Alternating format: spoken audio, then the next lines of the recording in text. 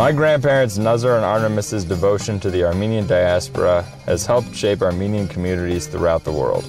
The motivation for their philanthropy has always been rooted in their love for our homeland and their desire to see a thriving nation. While Armenia was still under Soviet rule, Nazar and Artemis sought ways to provide for the Armenian Church and arranged for the refurbishment of kitchens in Etchmiadzin.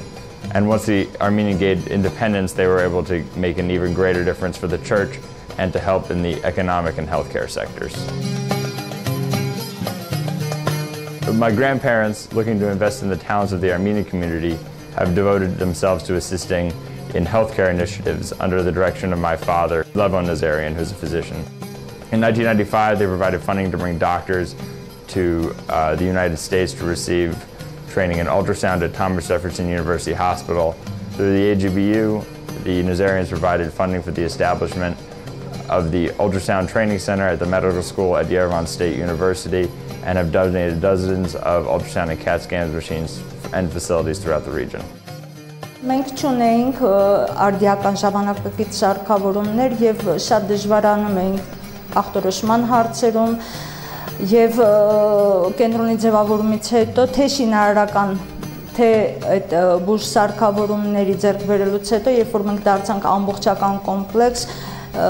շատ հեշտացավ աշխատանքը եւ բժիշկների համար եւ հիվանդների համար, որոնք ավելի սահուն հստակ ձևով անցնում են իրանց բոլոր հետազոտությունները, նույն կլինիկայում տարբեր մասնագետների խորհրդատվություններ են տեղի ունենում եւ այս ամենի մեջ իրանց մեծ ներդրումը ունեն Նազարյանները, որոնք իրանց բարեգործական աշխատանքով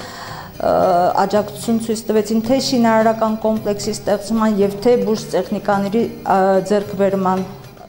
Always holding the Armenian Church as a top priority, the Nazarians have given generously in support of Holy Etchmiadzin.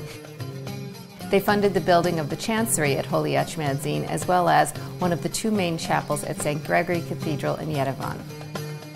On this occasion, Nazar and Artemis were awarded the 1700 Jubilee Medal by Catholicos Karekin II, Catholicos of All Armenians. Դիվանատանը կան 35 աշխատակիցներ, որոնցից 24-ը հոգևորականներ են։ Ընդհանրապես դիվանատունը, կաթողիկոսական դիվանը, Մայրաթոր Սուրբ Էջմիածնի կարևորագույն կառույցներից մեկն է, որը ապահովում է ամենայն հայոց կաթողիկոսի քարտուղարությունը եւ այս իմաստով, որպեսզի պատկերացում կազմենք, թե ինչպիսի աշխատանք է կատարում դիվանատունը, ընդամենը թվեր մեջ բերենք, տարվա ընթացքին ստացվում են 5000 գրություններ եւ նույնչափ պատասխաններ են տրվում։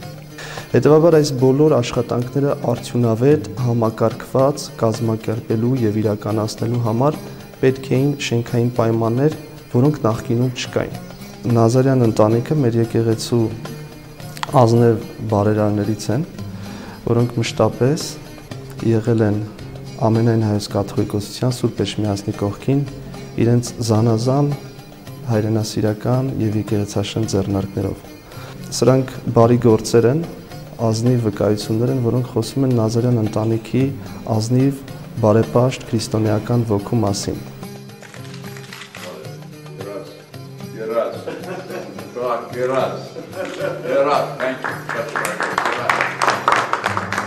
Continuing to look to the future of Armenia and Armenians all over the world, the Nazarians have pledged support to maintain future projects throughout Armenia, including the construction of the new AGBU Armenia building. The entire community is forever grateful for their wonderful, giving, generous spirit and devotion. They have set extraordinary examples for all of us. I'm here in Armenia for the first time, and I've always heard what my family has done for Armenia, but I've never been here to see it, so it's always been sort of an abstract concept to me. But now that I'm here, and when I go to Etchmiadzin and the Catholicos points to a building, it says that that's the building that your grandfather donated, or to be here at the Levon and Claudia Nazarian Radiology Center, it's incredibly humbling, and I'm very proud of them. Մենք հայրապետական մեր գնահատանքը եւ ողջունությունն ենք ուզում բերել Նազարյան ընտանիքին իրենց ազնիվ ոգու համար, որ արդար վաստակի իրենց արդար վաստակից բաժին են հանում հայրենաշինության նվիրական գործին,